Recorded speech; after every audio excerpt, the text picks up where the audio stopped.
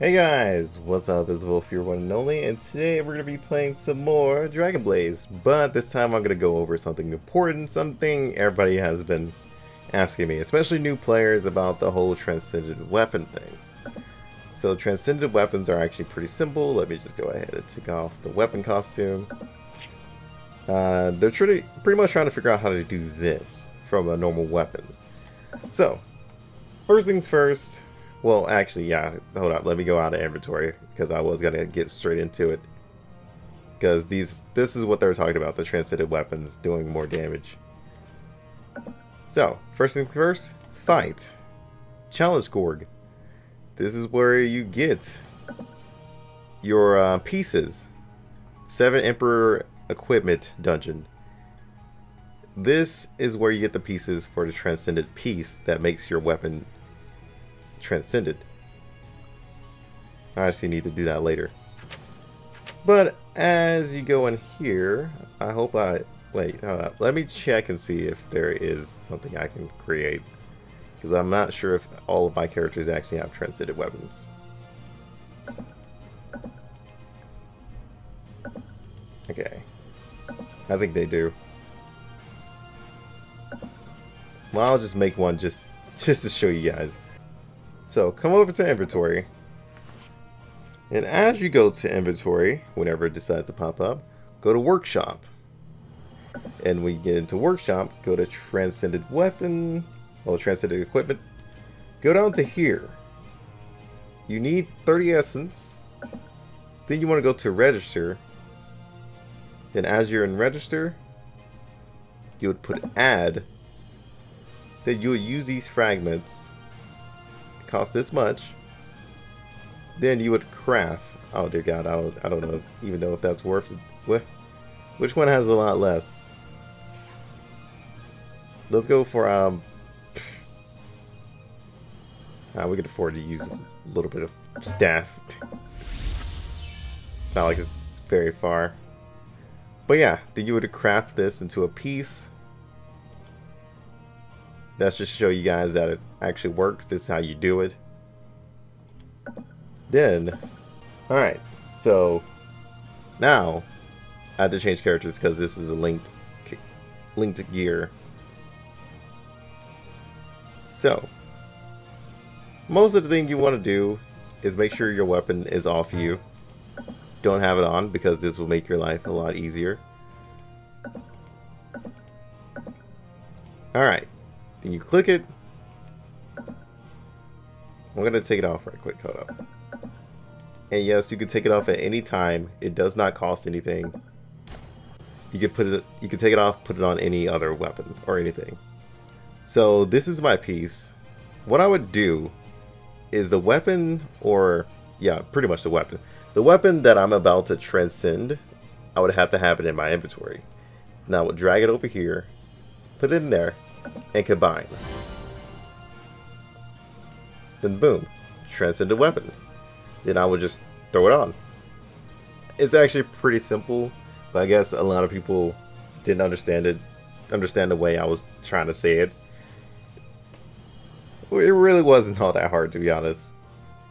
Now if you want to like enhance it, you would go back here and you would just actually just go to enhance right here and just put in the fragments. It actually starts going up inside of costing for fragments.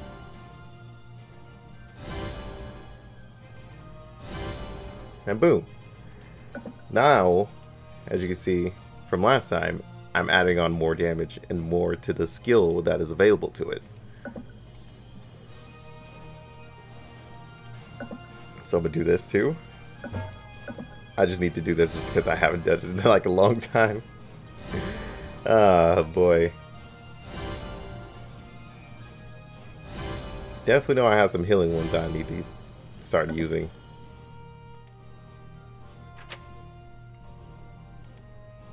Hold on. Hold on. Where is it? Yeah. I want to say it to you. No, you're the damage one. Because I'm using the damage set. Is my healing one on... Okay, my healing one is on the paladins. So I need to do something about that sooner or later. Where is he? I think Momo has it. Because I have like 200 of this freaking thing. Which I need to start using soon.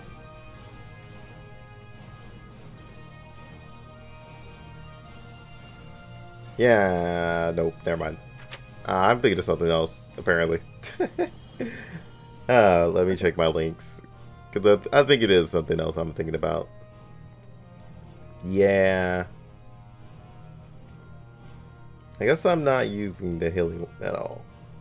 I probably have to buy a separate slot and put the healing one in there. Why was I thinking Momo was carrying a wand? My special self. But my progress in the event shop, I have one more to go. I think I'll get it by tonight. Then I can start buying up some gold, start getting myself back in a good situation. But there is one thing I wanted to do in this video. Hey Kai, what's up, dude? It's enhancement time, dude.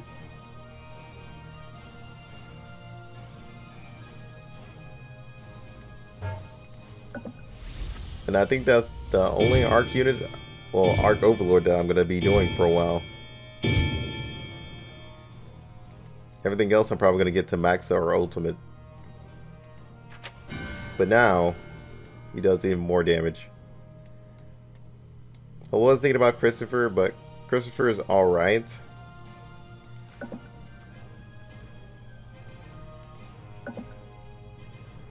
Boss damage is actually pretty decent as well.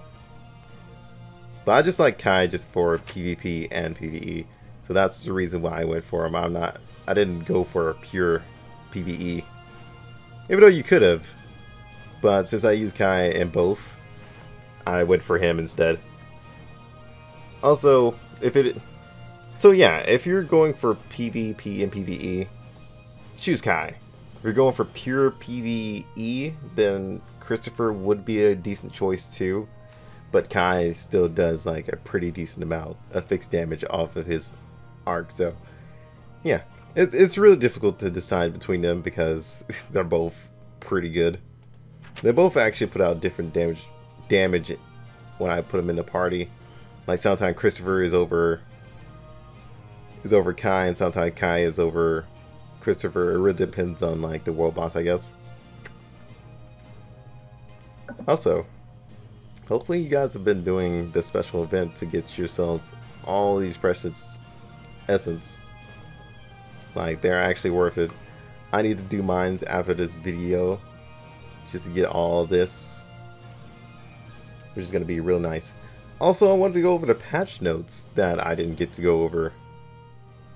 So, let's see. We have the 5th raid inside of the last area, the last dungeon.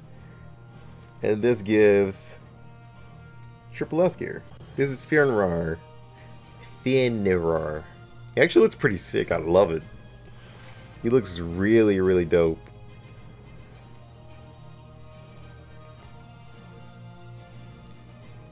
And here is Jack Black Star. Oh, this is the Odin dude.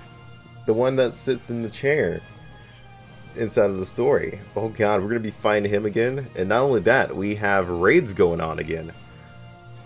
And also, for those of you guys who don't understand the whole ultimate raids, I will show you guys how to do it. It's actually really simple as well. I'll be starting on story next week, so we can start getting through it. It seems Challenger Dungeon has expanded, and Tower has extended. I haven't really done Tower. I'm gonna wait until Majesties, which I'm pretty sure they'll still try to buff Tower afterwards. So yeah. All right.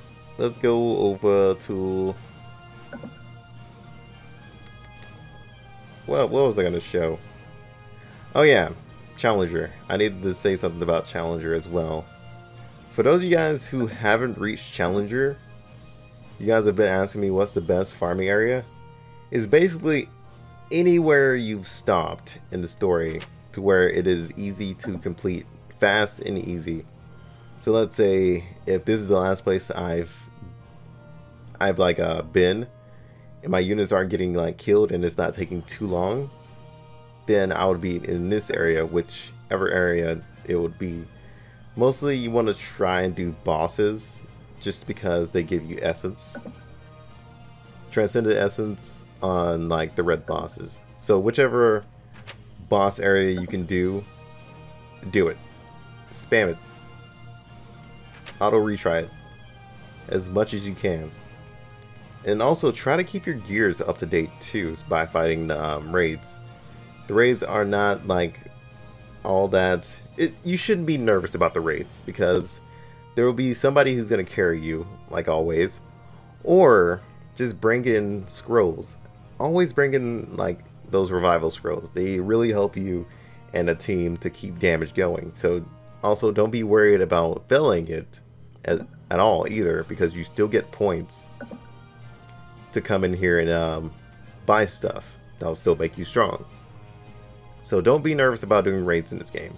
It's really not all that terrifying or anything.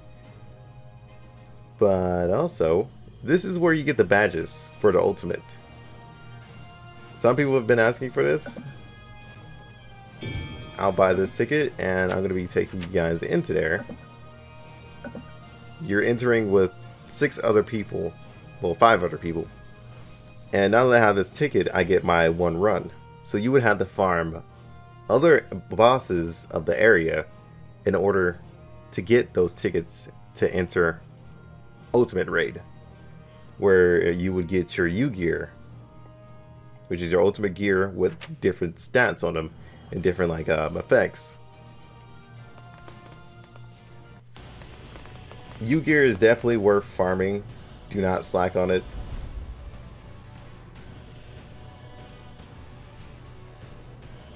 U gear is like really strong until the next triple S gears come out. But unfortunately, I got a whole bunch of rookies. Jeez. Rookie bots. They were still able to hold their own. I'm not sure if I was the one doing all the damage. I wish that was something that they showed sometimes, just to see how valuable I am to the team.